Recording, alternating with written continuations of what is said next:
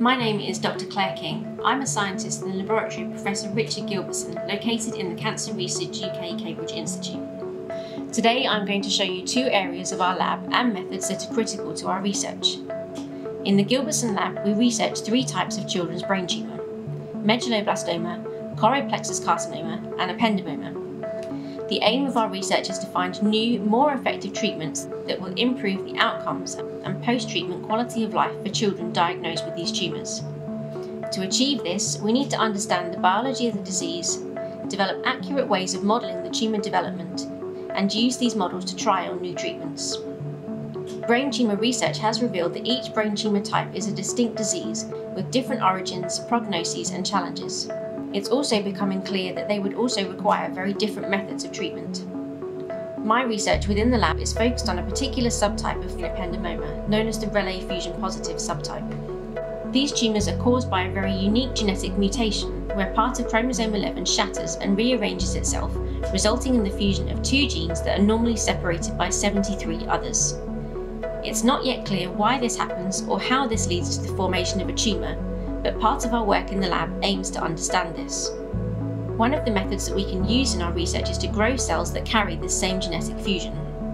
This work takes place in our specialised cell culture suite. We work inside sterile flow hoods to handle and feed our cells. The cells we use either come directly from biopsy samples from consenting patients, or we can artificially introduce the gene mutation by adding a virus that will insert it into the cell genome. Once we've added the virus to the cells, they are kept warm and happy inside incubators to let them grow. After a few days, we can see that the virus has worked using a microscope to detect a green fluorescent tag added to the fusion. These cells can then be used in other experiments, including the testing of new drugs.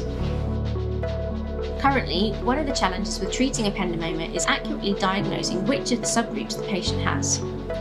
For relay fusion positive ependymoma, this can only be done using expensive and lengthy laboratory-based techniques, such as break-apart FISH or genome sequencing. Part of our work in the Gilbertson lab has been to develop an antibody that can detect the specific gene fusion in a small section of the tumour using a method called in situ hybridization. This method can be carried out in as little as 1 day and costs only a fraction of the price of current methods. It doesn't require large equipment and can be carried out in a hospital pathology lab. Staining of the tissue demonstrates the location of the tumour. Normal tissue often appears pink, whereas the tumour is a darker purple colour. The in situ hybridization method uses a series of antibodies to stain the tissue section and accurately detect the relay fusion gene in the tumour.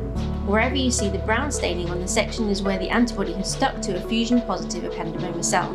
Using both of these slides, we can confirm that the antibody is only detecting the fusion protein in the cells within the region of the tumour. We aim for this to become a method used in clinics to diagnose children with tumours and guide the medical team in the best treatment method. This has been a very short glimpse into the laboratories involved in brain tumour research, and I hope you've enjoyed it. We in the Gilbertson lab would particularly like to extend our gratitude to the CERN and Dawes Foundations for funding part of our work. And thank you for watching.